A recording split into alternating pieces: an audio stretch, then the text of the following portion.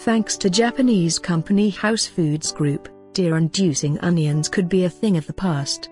The company claims to have produced the world's first tear-free onion, by disabling the compounds that the popular vegetable releases when chopped. According to a House Foods Group press release, their researchers have spent over a decade studying the chemistry of onions. In 2002 they published a study describing the biomechanical process of how chopping onions makes you cry, which won them an Ig Nobel Prize, an award handed out to honor achievements organizers consider unintentionally funny. In their paper, the scientists hypothesized that it would be possible to weaken the tear-inducing enzymes while maintaining the onion's flavor and nutritional value. And, in their recent announcement, House Foods Group claims to have turned the theory into the reality, by bombarding onion bulbs with irradiating ions which causes them to produce low amounts of enzymes.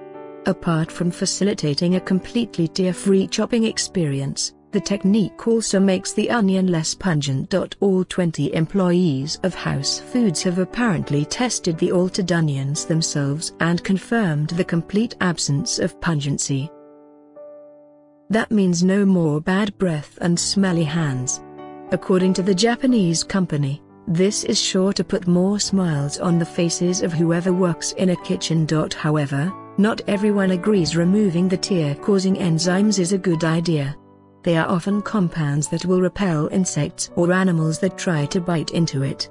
So everything is, I believe, very Darwinian from the standpoint of the chemistry or plants. A very large number of compounds that we view as either being pleasant-smelling or unpleasant-smelling, chemist Eric Bloch told NPR.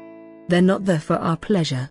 They're there to allow the plant to survive in a very hard-scrabble world, a world where there are lots of worms in the ground and animals that would devour something that exists as a bulb and has to survive in the ground. These irradiated onions may not make you cry, but the announcement that House Foods Group has no plans to produce them commercially anytime soon, is sure to bring tears to the eyes of chefs and housewives around the world.